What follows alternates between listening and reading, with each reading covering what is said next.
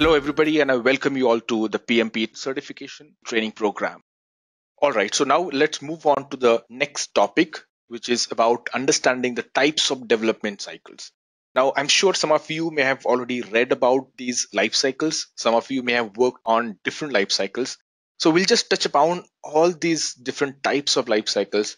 And I'll also try to give you some generic examples, and we'll try to also take some specific examples.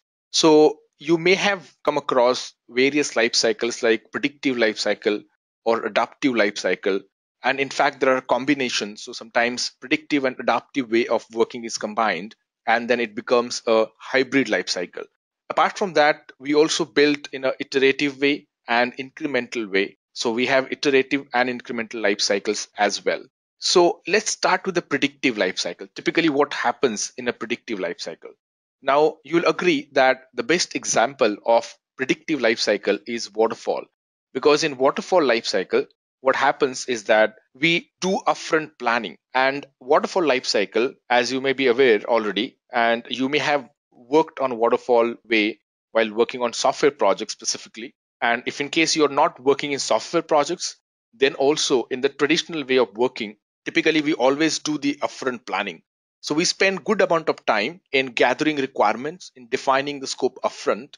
And based on that scope that we have defined, we come up with the schedule, how much time this project would take to complete. And accordingly, we also derive the cost that is required to complete a project. So that means all these activities we do upfront, and therefore it's a predictive way of working. So the best example is the waterfall life cycle, where we do upfront planning, and then we have these different phases through which we actually go through in order to build that software product. So there are various phases that we talk about as a part of waterfall life cycle, like starting with we initiate a project, then we spend good amount of time in gathering requirements, then we do analysis of those requirements, and based on the analysis, we start working on design part. And on design, again, we create high level design, low level design, etc. And then we start actually build activities. And then we test the software, and then it is deployed for use. So that means all these activities are actually planned well in advance, because we create a upfront document for requirement specifications. Similarly, based on that, we do upfront analysis and planning, etc. So it's absolutely a predictive way of working or developing that software product. And therefore, it's predictive life cycle, waterfall life cycle. The another type of life cycle that we can talk about is adaptive life cycle. So this is going to be definitely different than the predictive way of working. So here, the detailed scope is defined, but that's defined typically for a particular iteration. Now, this iteration is nothing but a specific duration that we are talking about. The duration of iteration could be anywhere between 1 to 4 weeks. So you may define that in the beginning of your project itself. So let's say in your project, you all agreed as a team that you would like to have iteration duration of 2 weeks. So what you will do essentially is that in adaptive life cycle, you will define the scope of the product that you're building for that 2 weeks. So whatever that you think you could complete within 2 weeks, you identify that as a scope, and then you agree to that. So that means you built those features within 2 weeks in the iteration that is agreed upon. And again, the next iteration, you will pick up next set of requirements or features. So by this way, you will actually go on building the software. Now, the advantage over here is that we have got multiple feedback cycles, because by the end of every iteration, we go back to the customer and ask, what is good in it, what could be improved, etc. So that means we get to adapt as per the requirements or as per the changes that are given by the customers. And therefore, this is change driven life cycle or adaptive life cycle. And this is typically used even on the agile project as well. Now, there is also a hybrid way of working, wherein we do a bit of upfront planning, and we also respond to the changes that are coming on the project. So it's a combination of predictive life cycle, wherein we are doing bit of a planning, maybe for, if it is 1 year project, then you're doing bit of a planning for 3 months. And then you are also building iteratively, incrementally. At the same time, we are showing the demo to the customer, taking feedback, and then building or responding to the changes that are suggested by the customers in the upcoming iteration. So this way, what is happening essentially is that you are not only doing the upfront planning, but also you're responding to the changes or suggestions given by the customer. So this is truly a hybrid way of working, and therefore it's a hybrid life cycle. Now, one of the example of hybrid life cycle could be framework, or discipline agile is one of the way wherein it actually covers about bit of a predictive planning. At the same time, we also adapt to the changes that are shared by the customer. So that could be one of the example of the frameworks or the life cycle point of view, the disciplined agile. Now, moving on to the next two life cycles. First is iterative. Out of those two, the iterative life cycle, again, here also, as far as the project scope is concerned, we determine the project scope early in the project life cycle itself. And what typically happens in iterative life cycle is that we have these iterations. So development happens within the iterations. And then we go on building the product in chunks, the small chunks. We pick up a small chunk of the product, we build that in iteration, and again we move on to the next iteration. Again, we build the next set of features. So this is how we kind of go on building over the increments that are produced out of this iteration in a successive fashion. Incrementally, when we work in an incremental life cycle, what happens is basically, again, deliverables here are produced through series of iterations. So in both the cases, you'll find one thing common is iterations. So in iterative life cycle, we built it in cycles. However, in incremental life cycle, we built on the previous chunk, or we built on the previous increment of the product. So of course, we'll take an example. Probably I think I should take you to this example is very nicely explained, the iterative and incremental way of working, and how we combine these ways of working when we start working in an agile way. So I came across this blog and I found this very useful. And this blog, which is written by Stephen Thompson, and he has nicely explained about iterative and incremental way of working. So for example, if you have to paint Mona Lisa picture in an incremental way, if you go, so typically what happens in incremental, as we just saw, we built it in small chunks. So you just pick up a small chunk, which is in this case, let's say just a face, and then you paint it in this iteration. All right. So if there are 3 iterations, out of these 3 iterations, you have basically painted just a face. Then on the top of that, now this is my first increment that I produced out of this iteration. Now in the second iteration, I'm going to build on that increment, and then I'll extend the picture. All right. And in the third iteration, I will build on my previous increment that I've created. And this is how I complete the picture. So in the third iteration, I build the remaining part of the picture. So this is how I actually go on building on the previous increment that I have created. And incrementally, I complete, if it is a software product, then you just go on building the features, or depending on the kind of product that you're working on. So this is incremental way of working. Now, what happens in iterations? Again, upfront, you have decided that you will be building this picture in 3 iterations.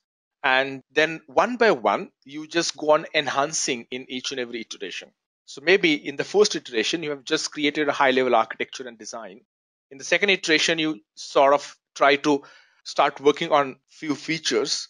And then you again enhance those features as you move ahead in the third iteration. So in iterative way, we built it cyclically. Okay. And then we just go on, of course, we go on getting the feedback, and then we go on improving upon that as well. So that's how within this 3 iteration, in an iterative way, I could complete this picture as well. So just by changing the approach, the way you work changes definitely drastically. And when you combine both these approaches, then I think this is the best way, I would say, because this is what we do in Agile. In Agile, we build incrementally and iteratively. And therefore, the biggest advantage is that at a particular iteration, we can also think of deploying that product in production, or maybe we can start using those features as well. So as you can now see, in an incremental and iterative way, we not only are talking about the features that we would like to focus upon, but also we are also considering the high level design and the architecture. And then from there, I have started. At the same time, I have also built certain features in the first iteration. In the second iteration, again, I'm going to build on the increment that I've created. At the same time, I am also able to prove my target level architecture early during this life cycle, which certainly helps me, which gives me better confidence when I move ahead through these iterations. In the third iteration, if you see, actually, I'm even better in terms of my design and architecture overall. At the same time, I could complete my feature as well. Suppose if tomorrow I decide to put this just a face paintings, then I should be able to even do that because that is ready. So this is how I go on just building it in iterative and incremental way. And with continuous feedback, it's going to only help me in responding to the changes that are coming through the customers or the stakeholders. So this is how incremental and iterative way of working helps. So if you see the predictive life cycle, if you just remove at this point in time, then rest of this life cycle you'll find we definitely use it in an agile way. Adaptive, hybrid, incremental, iterative, and some part of predictive also we use, as I mentioned, especially when we work in a hybrid way. So this is about the development life cycles. Now we're moving to the next topic, which is about phase gate. Now, if you see phase gate, what is a phase gate? We typically work in phases. We are talking about a project, right? So project will happen through various phases of the project phases. And as a part of the phase gate, what typically happens is that the project performance is always compared with what's documented in various project documents. You will come across documents like business case or project charter, the project management plan or benefits management plan. And we created certain things there. We may have put up milestones of the project over there, or we may have put up how the benefits would be realized on this project once we deploy it in production, once my customer started or start using it. So I need to then compare the performance of the project with what is mentioned in these documents. So as a part of the phase, that's what I do typically. And these things actually helps me in taking certain decisions. We'll of course take the example. But for now, what we'll do is that let's take a quick example of project charter or project management plan. So you may have put up there as a part of the project management plan that you would be completing your requirements gathering, the start date and the end date. And what you will get as an output is requirement specification document. So this is what you have agreed as a part of your project management plan under scope management activities. So when you proceed working on the project, we look back and check as a part of the project performance whether we completed the requirement phase or not. And when we completed the requirement phase, whether my requirement specification document has it been created, has it been approved by the stakeholder or not. And based on the overall progress, then we make certain decisions. Like for example, whether to continue to the next phase. So if in case, depending upon again in which phase you're working. So if it is a feasibility phase that you are at, so you just identified some project idea and then you started working on it and you're doing the feasibility, whether can we convert this idea into some product which we can then sell it in the market. So at the feasibility stage itself, you realize that this can't be materialized, maybe because of certain reasons. So then you may decide to not to continue ahead of it, right? So these decisions are taken based on the phase gates. Another decision could be continue to the next phase. So if your idea is going to work, if it is feasible to be implemented, then you might just work on a business case and then you just start working on a project. So you've just decided that let's just continue working on it and let's move on to the next phase where we actually create a business case and the benefits management plan. And then the sponsor will create that and then we'll hand it over to the project manager who will then work on the project charter. Or sometimes decision could be to end the project. So at the middle of the project at times, if the business objective itself has changed, then at times it could also be decided to end the project then and there itself. So for example, there was some regulation due to which we started working on a project. However, we realized that that regulation itself is no more now valid and we don't need to now work on any changes which were triggered as a part of that regulation or maybe the compliance activity. So we could just end the project then and there itself.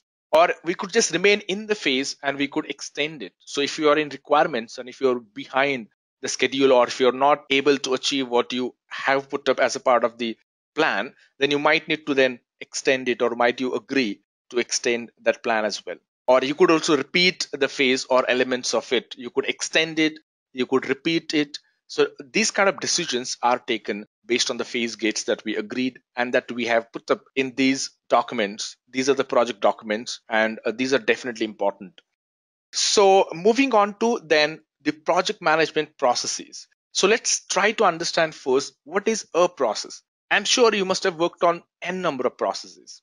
And if you actually see the typical, whenever we work on a process, we always come across there are some series of activities that are mentioned in a process and we have to perform those activities one by one. And these activities are interdependent on each other. Whenever we work on any process, there is always a predefined objective that we try to achieve.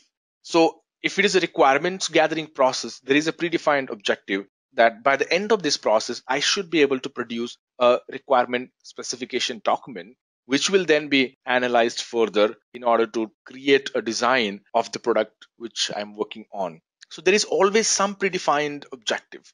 Like whenever we even start working on a project, there is some objective that you have on mind. It could be that product, service, or a result as an outcome that we talk about. So that's a process. You take any process, you would always find these characteristics of a process. So whenever we work on any process, we always have few things that we need to really take into consideration. Like there would always be some inputs to the process. When we work on a process, we need to refer to some of those inputs. Then we always use certain tools and certain techniques, which actually helps us in working through that process efficiently. And we always have some outcome, so which is certain outputs that we get at the end of the process when we complete that. Let's take a quick example. For example, you're working on a process which is the scope management. So as a part of the scope management process, for example, you would refer to certain inputs, which could be the project charter or project management plan or quality management plan or project lifecycle descriptions that are given, the development approach, etc. All this is given as a part of your project management plan. You would also refer to the enterprise environmental factors and organizational process assets so that you can get ready-made templates as a part of the OPA or organizational process assets.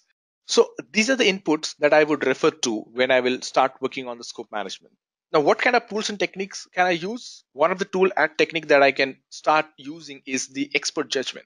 So I can identify those people who have gathered scope or who have worked on the scope before and who are kind of subject matter expert or who have got good number of years of experience into that. And I'll try to take their judgment. I'll try to take their views on this. I'll try to take their inputs on this.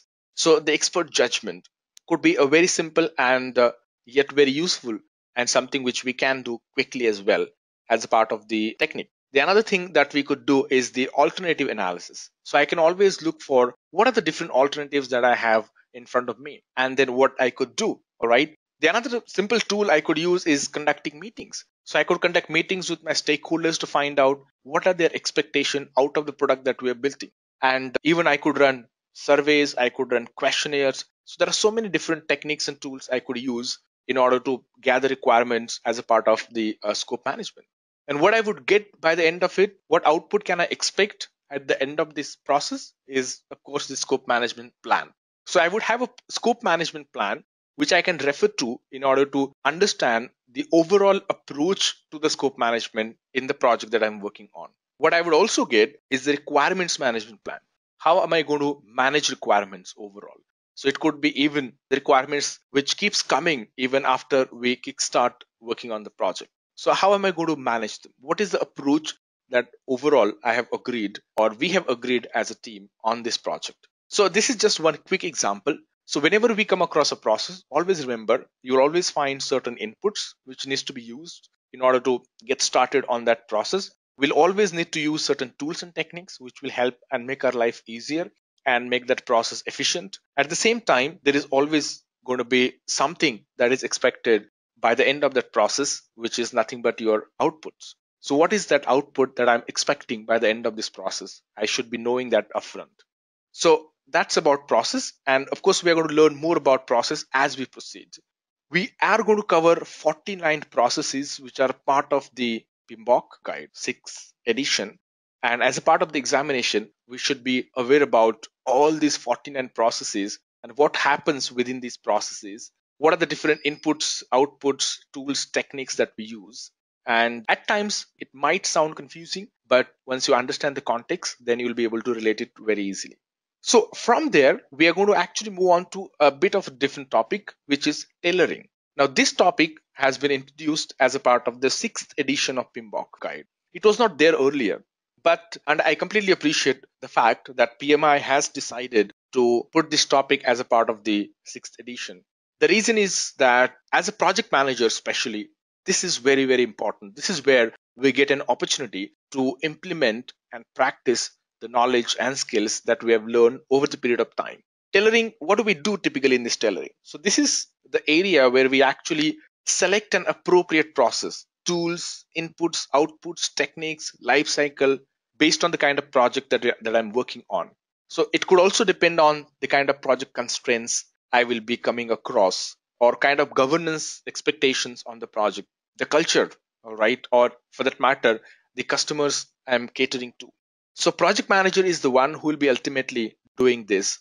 And for that, project manager need to collaborate with multiple stakeholders in order to ensure that the process is tailored based on these factors that we just discussed. So every organization will have their own project management methods to suit them and provide additional tailoring guidelines for individual projects. And bigger the organization, I have seen the complexity goes up. And especially there is a lot of demand, there is a lot of need from the governance point of view. So if you do not manage, or if you do not tailor your process well, you might land up getting into a trouble. So it's very important that you need to tailor the process based on the kind of project that you're working on, kind of constraints that you are handling, and kind of governance requirement that you would have on your project. So to give you an example, let's say we were working on a project wherein the complexity was very, very high because there were multiple stakeholders involved. Not only that, there were stakeholders involved from different time zones as well. So we had to use certain tools which will help us in ensuring that all the stakeholders are collaborating well, because that was our biggest challenge. And hence we started using a tool which is actually a Confluence and Jira, and that helped us in ensuring that even though our team members and the stakeholders actually are distributed, but still we were able to perform the task smoothly. And we had to make use of also the various tools, as I mentioned, from Jira and Confluence. As far as the collaboration is concerned, we had to use, of course, the video conferencing, movie, and some of these tools which actually helped us in coming together during the meetings and the discussions. At the same time, even if you are working out of some time zone wherein there is no overlap happening, but still whatever the activities that you have completed are always updated, so that when the other person start working, the other person would know what all things that person is supposed to start working on. So this kind of a tailoring really helped us ensuring that we sell smoothly, even though the complexity in the project was a bit on a high side, especially with respect to the distributed teams and distributed stakeholders. This is just a quick example, but as we go ahead in this training, we have taken some more example, and based on the context, we have actually discussed out some scenarios as well, and what we could use, what could work better, etc. We have discussed as a part of this training as well. I'm just taking a pause here to check if there is any question. So I can see here there is one question from Matt, and then he's asking about where all we can apply tailoring and how we could do this. So Matt, as I mentioned here when we started discussing about tailoring, so tailoring is all about based on the context that you're working in. So you need to first understand what kind of a context you are in. As I mentioned, our project context was that we had a team which was heavily distributed. At the same time, there was a time zone challenge as well. So that was our context. Though people were experienced and though people were having that kind of a past experience of working this way, so use of tool only facilitated the whole experience of working smoothly. So you need to first understand the kind of context that you are in. Even some of the factors that are mentioned here on the slide, like culture. All right. So if you are dealing with a culture, what kind of cultural aspects, like if you have stakeholders belonging to, let's say, US or UK or China or India, so then the culture definitely changes. So you need to factor that as well. What kind of a governance do you need really? If the project is, for example, I have seen sometimes the project is like a high performing project. So there is a lot of attention given to such a project, wherein if there is any project which is strategically linked to the organizational objective, then that project gets a lot of attention. So if that is the case, then probably you need to have a separate governance altogether. So you can't really have just a governance call just for the sake of it once in a fortnight or once in a month. Probably you need to get started, or you need to have such a governance calls once in every week. And you need to also think about how are you going to really report the progress of such project to the senior management, what kind of a dashboard should you be using, etc. So these are different ways which we need to really think through based on the context that we are working on. So I hope I answered your question. All right, so Matt has given a thumbs up, so I presume that he's happy about what we just shared. And of course, as we go ahead, you will also come across various ways through which we can do that. So let's move on to what we discussed some times ago about the process. Now let's understand about the project management process and its group. So as I mentioned, the project management, as far as the PMI is concerned and the PMP is concerned, so there are certain process groups that you may have read somewhere, or if in case you have already started reading about PMBOK guide, then probably you may have already read about these 5 different process groups. And these are nothing but initiating, planning, executing, monitoring and controlling, and closing.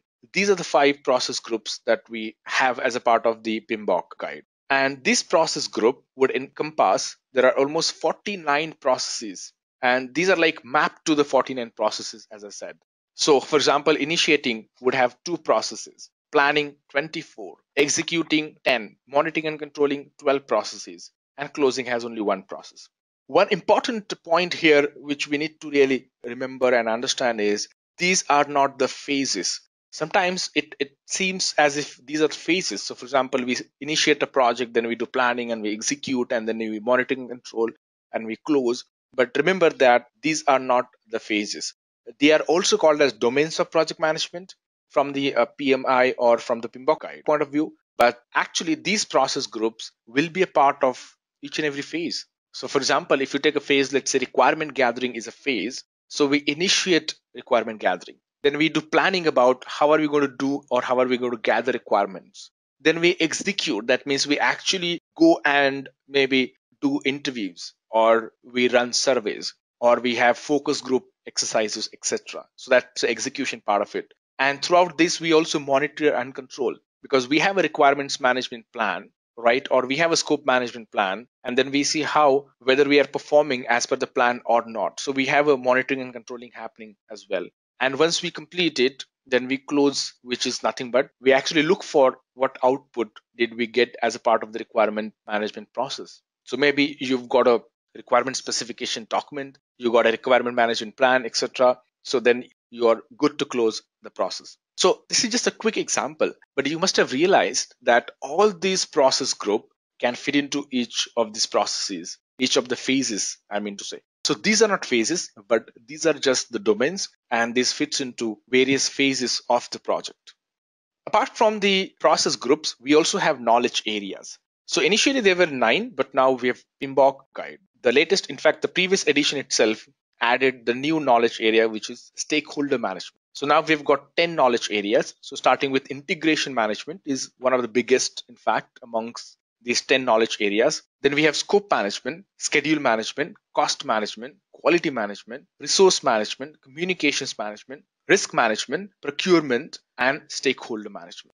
So as you can see here, the various processes belong to these knowledge areas. And I'll give you another view, which will also help you in getting a fair idea about how these knowledge areas and the process groups and the different processes fits. And this will gives us a large picture about the knowledge areas, process groups, and the various processes.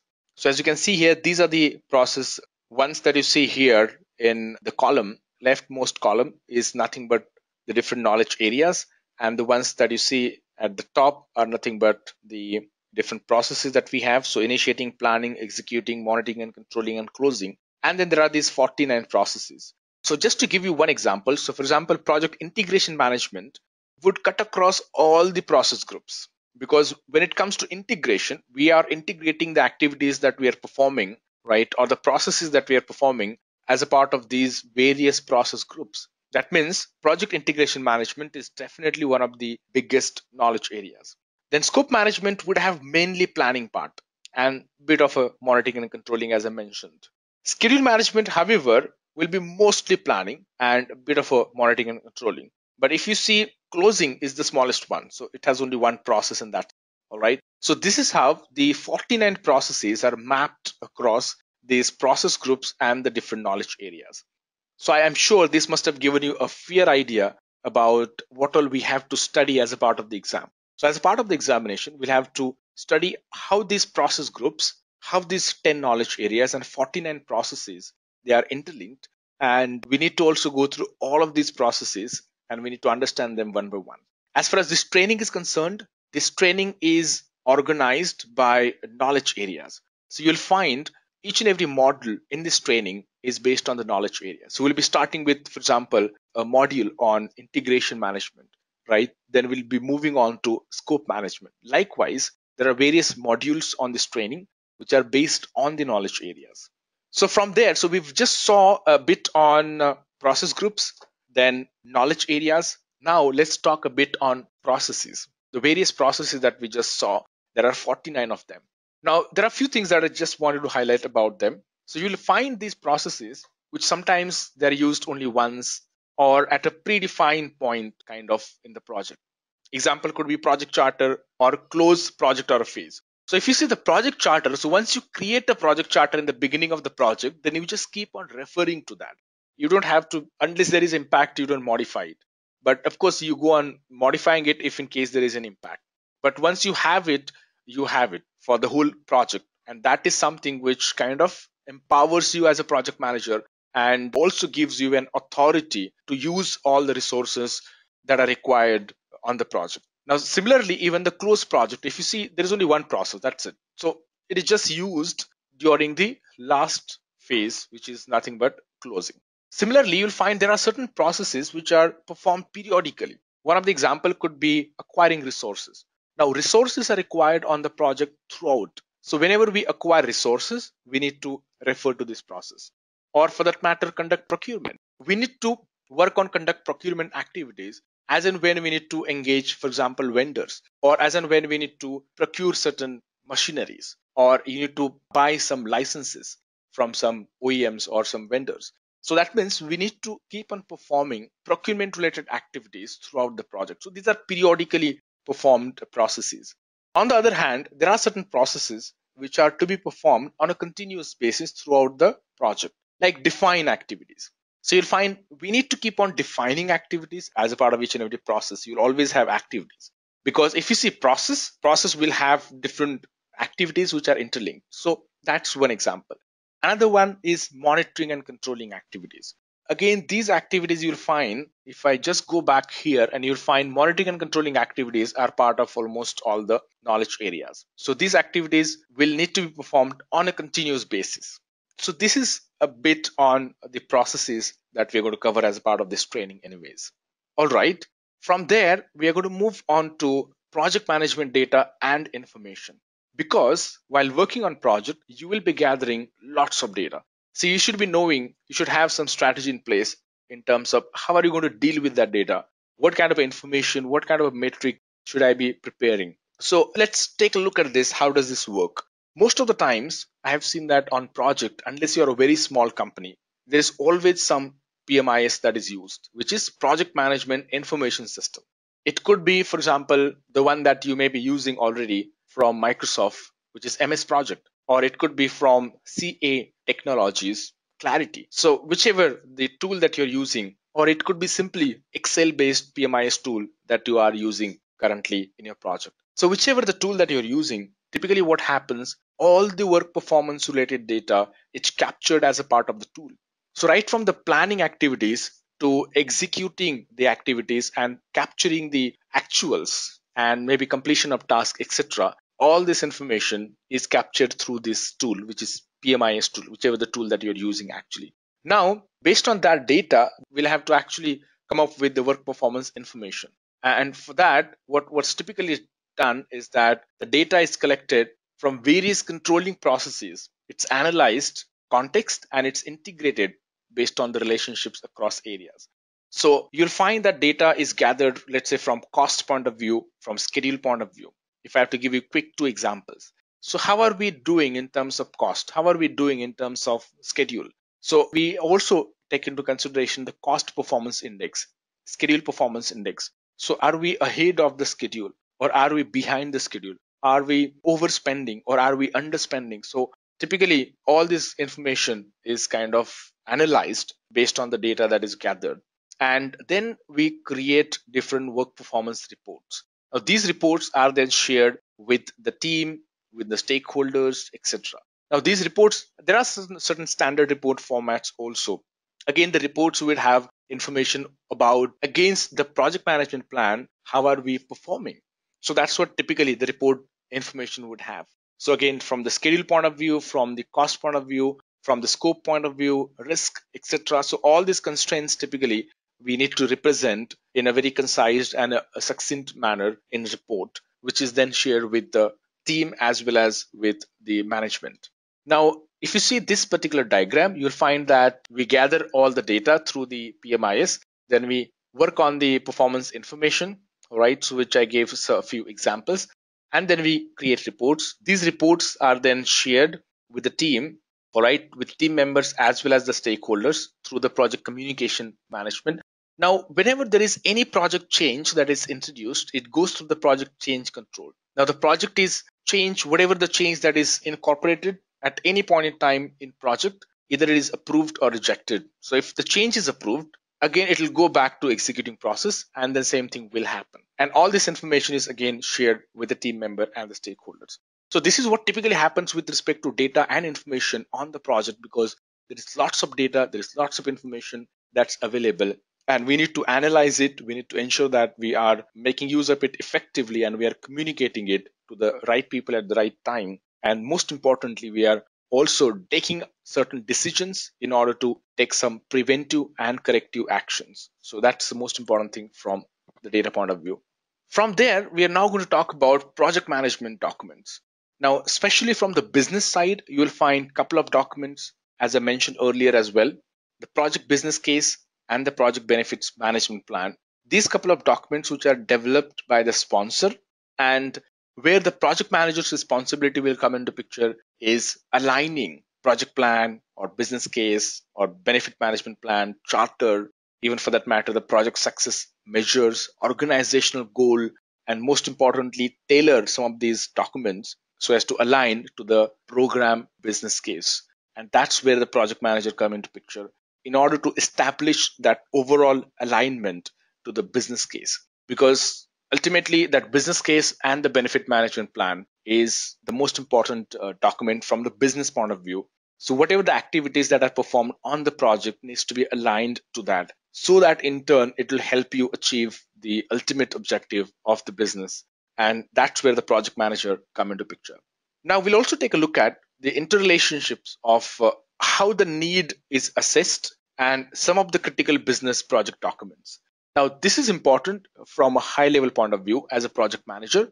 Sometimes I have seen that not everybody has this view, but it's good to have this view. So as I mentioned, some need assessment may have done based on which business case gets triggered and then business management plan is created. So if you take a simple example, let's say you are working in some service line or some line of business, and suddenly you decide strategically that you want to move digital. Okay, so there is some need assessment that must have done, that all the competitors, they are digital, and it's important that we also need to move on the digital platform. So that's the need assessment that is done. Then you create a business case. So if you have to move digital, what kind of a business case, how much, what are the options, what are the various alternatives that are available, and what is the best possible alternative, and what kind of benefits would we get once we implement the solution that we have chosen, can be then captured as part of the benefit management plan. So once this is agreed at a business side, then these two documents are prepared by business sponsor. The sponsor will work on the business case and the benefit management plan and will give it to the project manager. The project charter is also prepared and given it to the project manager, because then project manager is authorized to use different resources on the project. At the same time, he is then formally engaged on the project. So actual project activities will kickstart from once the project charter is in place onwards. So before that, whatever the activities that happen are basically categorized under pre-project work activities. So right from that idea generation or sub-need assessment to coming up with a business case, or for that matter, then writing business benefit plan, etc. All these are nothing but the pre-project work. Now, these pre-project work is important because ultimately this is the one that will trigger the project. And then once we have a project charter in place, then we kickstart the project activities. So then you will come across various the preparation part of the project. So you would also work on the project management plan based on the project charter, and then you would typically carry out your execution of the project management plan activities. And once you complete all the phases, then you will close it. So this is how typically some of the key documents would fall in through these various phases and through this project lifecycle. Now, what we'll do is, as an example, we will take some of these documents and we'll just try to learn about them, what all these documents usually contains. So starting with the project business case. So if you see project business case, what would it have? Of course, I'm going to show you the actual business case so that you will get a fair idea. But let me just pause here and take a look at if there is any question. So I can see here that Savita is having this question that who prepares project charter? This is a good question, by the way, because I have seen sometimes this question is also there in the examination and people get confused. So sometimes I've seen people writing about project manager is the one who will create a project charter. But don't forget that project manager is been given a project charter. That means somebody else has prepared it. So in this case, it's going to be the sponsor of the project who will be creating the project charter and handing over it to the project manager, which authorizes the project manager to kickstart the project. At the same time, it gives, as I said, authority to the project manager to use all the resources on the project. So that means it's a project sponsor who is actually working on the project charter and then hand over it to the project manager. So I hope this answers your question. All right, so I got an affirmation from her. Thank you.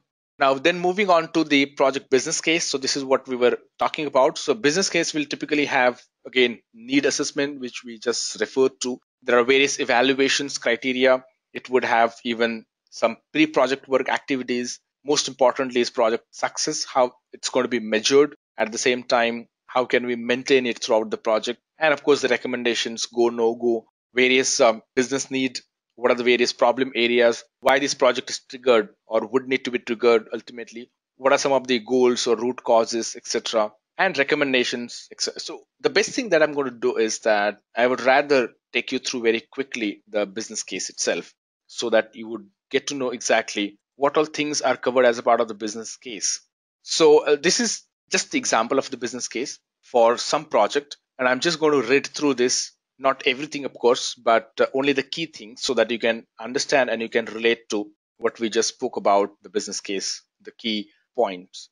So talking about executive summary. So for this business case, so for example, this business case outlines how the web platform project will address current business concerns, the benefits of the project, recommendations and justification of the project. The business case also discusses detailed project goal, performance measure, assumptions, constraints, alternative options. So that means I come to know that this project is about web platform project. So what was the issue the business was facing due to which this project is initiated?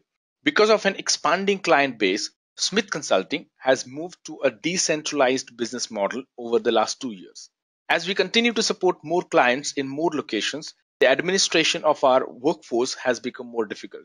Until now, many of our internal requirements, such as reporting, payroll activities, resources management, have been done via agency legacy mainframe systems. So in a way, this gives us an idea about why this project was initiated. So basically, there were a lot of decentralized activities that are performed, but now they wanted to centralize it. Obviously, there's a cost benefit as well. So what are the anticipated outcomes? Moving to a centralized web-based administrative platform, which will not only give ease of operation, but also will save cost. What are the recommendations? Of course, there are various options and alternatives were analyzed to determine the best way to leverage technology to improve the business process and reduce the overall cost within Smith Consulting. The approach described here allows us to meet our corporate objectives of continuously improving efficiency. This is very important. What is objective ultimately? All right, objective here at a corporate level, in this case, Smith Consulting has this objective of improving efficiency, reduce cost, and capitalize on technology. So there is some technology already in place. So can we capitalize on that technology and achieve some of these business objectives?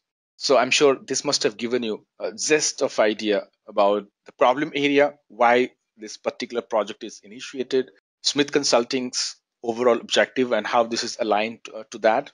Justification: the migration of payroll and other administrative function from the legacy mainframe system to the web-based platform will result in great efficiency with regards to company resources and business process. So here we are talking about mainly efficiency.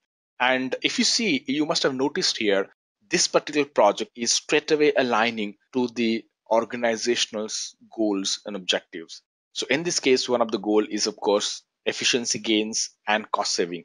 And this project of moving on to the web-based platform is completely aligning to that. Another important thing that here we need to really focus on is the what exactly are we expecting? What kind of benefits are we expecting? So here very objectively it is mentioned 15% reduction in overhead cost in the first 12 months, 10% decrease in employee turnover in the first 12 months, 50% immediate decrease in time to generate weekly and monthly financial reports, etc. So very objectively we need to capture this data so that we can start measuring it. So this would also then be a part of my business benefits management plan. When we'll talk about it, then I'm sure you will be able to relate it to this as well. Business case analysis team, so who are going to be involved? Then what is the problem statement? I'm sure now we are clear with that at a high level. What will be the organizational impact? So for example, this is another area which will give us an idea about with this project, what kind of a changes would happen, what kind of impact it would create on technology, on people, on structure, etc. So let's take a quick example here. The WP project will impact Smith Consulting in several ways. The following provides high-level explanations of how the organization, tools, processes, roles, responsibilities will be affected as a result of WP project implementation. Okay, so for example, process. With the WP project comes more efficient and streamlined administrative and payroll process. This improved efficiency will lessen the burden on managers and provide autonomy to employees in managing their administrative and payroll tasks and actions. So that means there is a change in process. Earlier, this was done by the managers. Now it's going to be done by the employees themselves. So there is an impact clear cut on the process. This was just one example. There's going to be impact on roles and responsibilities, even technology point of view, hardware, software, etc. Then how the technology migration will be done. So you will put the overall approach, what phases you would follow. What is the overall project overview? Again, you will put that, description, etc. And most importantly, again, the cost, what kind of cost your project would incur. And even from the performance point of view, this is another area where I would like to just spend a few seconds. So this talks about some of the key resources like reporting, timesheets, software and system maintenance, and staff resources. So this is where the performance enhancements will come into picture. So these are the areas of focus that the team has identified. What kind of assumptions? Now, assumptions and constraint, we need to also highlight very clearly. Assumption is all staff and employees will be trained accordingly in their respective data entry, timesheets, and reporting tasks, because this involves employee performing these activities which were performed earlier by the managers. So that means we need to train the employees. So the assumption is that training would happen on the platform that is being created. Project constraint will be there are limited IT resources available to support WP project and other ongoing IT initiatives. So that means there is a very clear-cut impact on the resources which could hit the another constraint. Could be cost or could be quality if it's not managed effectively. Then project milestones. So what are the milestones? So again, you can mention about the various phases, completion of these phases, and maybe some of the key outputs that we're expecting. What is the strategic alignment? We already covered this. So this project is strategically aligned in terms of, as you can see here, improve the record keeping, new technology. So again, from technology point of view and from even the workforce retention point of view. Cost benefit analysis of the solution is done, and you have to recommend the best solution. So it could be migration onto the new platform, so buy or build it in-house, so whatever the option that you decide, etc. Okay, so this was just one example of the business case. Now there is also a business benefit management plan. Now again, I would like to relate it to the business case, and some of the pointers that were given in the business case we can certainly relate even this to. But you may use whichever the template that is available in your company, because every company would have their own OPAs, as I mentioned earlier, organizational process assets. So one of the things under OPA is the organizational standard templates for benefit management plan. One thing that we need to remember under this is, even though you create plan well in advance, but the benefits will start coming once your product is introduced in the market or once it is live and used by the users, etc. That means the real benefit management plan will be active. First of all, even though the project is completed, still the plan will be active, because once the project is live or the product is live or it's in the market, you will start measuring the benefits and start comparing the performance against what's captured as a part of this plan. So what typically it would contain the target benefits. So whatever the benefits that I've mentioned, so for example, 20% cost reduction by the first 12 months, or employee staff reduction of 15% in the first 2 years, etc. What is the strategic alignment? In this case, we just saw the strategic alignment to the cost saving benefit or efficiency gain. Time frame. So what are the time frames? So again, very clearly it was mentioned within 12 months, within 2 years, within 3 years, etc. Who is the benefit owner? So for each of these benefits that were mentioned, so we need to identify who is going to owe those benefits and how those will be then tracked. So what is a metric to track those benefits? Again, within that also, we can mention if you come across any assumptions or risks. Likewise, you can create this plan, and the project manager will ensure that the project activities are also aligned towards this plan. All right, so these were the two documents mainly from the business side. Now, once these documents are in place, then project sponsor will hand over the project charter to the project manager. So project charter will typically include your high level scope items, the background, the context behind why this project is initiated, bit on the business case, etc. Who is the sponsor? Who are some of the key stakeholders? What are the phases that are involved on the project, etc. Some of that information, including what is acceptance criteria. Apart from that, you would also have in the project charter things like what is my start date and the end date for each of the key milestones that I've agreed to or with the stakeholders, etc. Then who are my signing authorities? Who is going to give me sign off on some of the key milestones when I go on achieving them? Then a bit on cost, whatever is mentioned as part of the business case. But stay tuned. I'm going to show the project charter example, the actual project charter as part of this training, and I'm sure you will be able to then relate it to the project charter better. And that example is definitely good. That's the project charter of the actual project. Then project management plan is another document which I'm going to show you, which actually contains various subsidiary management plans like scope management, risk management, quality management. Apart from that, how are we going to manage the schedule, stakeholders, etc., etc. So the project management plan is nothing but I would say it's comprises of all the different subsidiary management plans which I just now mentioned. So in short, this will also have how the project is executed, how it is monitored and controlled, etc. So all that is going to be a part of your project management plan. Now, how the project success is going to be measured ultimately, because you're doing that project so that you'll get some benefit out of it. Now, how are you going to measure those benefits? There are various ways which we can use. So one of the way could be the project success could be measured if you complete the project within constraints, like you achieved all the scope, or you completed project within schedule or within the given budget, or whatever the quality parameters that are agreed with the stakeholders, or you optimally used the resources on the project, or you managed risk effectively. So that means one of the way to measure the success of the project is how well did you perform on some of these project constraints. And if, in fact, I did mention that earlier as well. If I have to measure how successful is the project manager, or what is the performance of the project manager, how do I measure that? One of the ways through which I'll measure it is how well the project manager is managing these project constraints. So one of the ways through which we can measure the project success is whether I'm able to deliver the project, whatever the commitments that I have made to my clients or customer, whether I have delivered those within the budget, schedule, at minimal risks, okay, and issues, etc., etc. So that is one way of doing it. The another way of doing it is, of course, achievement of the project objectives in itself. So, for example, the project objective is it could be some benefits that we are committing to. So, benefit would come once that project or product, whatever the outcome of the project, we talk about either a product or a service or some result. Once that product is out in the market, the benefits will start coming by selling that product.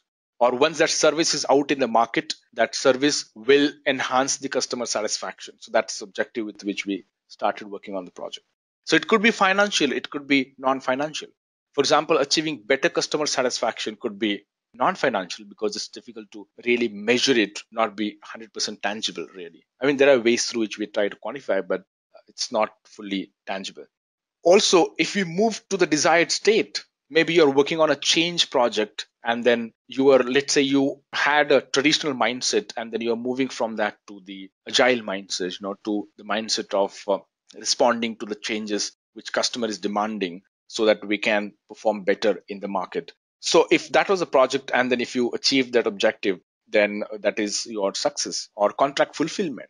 Okay, so you are obliged to some contract to the government. Sometimes there are commitments which are made to the government that out of the findings could be non-compliance issues or whatever, depending on the scenario that you are in, and then you initiated that project as a result of that, and you could achieve the benefit such that you're now confident that you have started complying to those non-compliance things that you have identified. Okay, apart from that, there are also other things that are mentioned in terms of quality, or that project could be governance compliance. So that project is initiated as a result of some regulatory compliance activities, and then you successfully completed that, and it was done well within time, so that now you don't have to pay a fine. Okay, so whatever the fines or regulatory fines that we talk about, you have avoided that. So that's a cost avoidance, which is one of the objectives that you achieve. What is defined by the stakeholders? So sometimes, as I mentioned, in the project charter, we also put what is the acceptance criteria for this project. So when this project would be successfully completed. So what's the success criteria that is being agreed between you and the business, and how you decided to measure it. So all this you mention anyways as a part of the project charter itself, and what can be the impact if you don't do that. So whatever is defined against that, you could measure it. Another thing is how to link it to the organizational strategy and business results. So as we took this example of the WP Smith Consulting's project that we were talking about, the WP platform. So in that case, that project was completely aligned to the organizational objectives of achieving the cost reduction or gaining efficiency, or for that matter, the employee retention, etc. So even that is another success criteria of the project. Continuous business alignment, okay, is definitely the most important thing. So I have seen that many times whenever we talk about the project success measurement, we always revolve around scope, cost, and time, but it's definitely beyond all that. We need to also factor in a lot of other things that we just mentioned over here. So this covers everything that I wanted to cover as a part of the PMP certification introductory training today. And thank you for signing in today. And I'm sure I answered all your questions that you asked through this training. And during this training, we took quite a few examples. At the same time, how you can embark the journey for PMP certification, and how you can plan, how you can go about completing your PMP certification successfully, what kind of a support is available to you through Edureka. At the same time, what kind of tools and resources that are available at your disposal in the form of the question bank, or when you will do the practice of the 200 question sets. So how that support is available to you, and all the basic PMP certification training introductory part we covered today. Of course, next time when you will come, we'll get started with the first module, which is about integration management. And from there, we will start. So I'm sure you have started your journey for the PMP certification, and this training will definitely help you in learning about various PMP certification topics as a part of the PMBOK guide, 6th edition, which is based on the latest PMBOK guide edition. At the same time, it will give you direction and a lot of practice, at the same time confidence to appear for the PMP certification. And I'm sure with this, you'll be able to clear the PMP examination in just your first attempt. So I wish you all good luck for your examination, and thank you so much for being a part of today's session.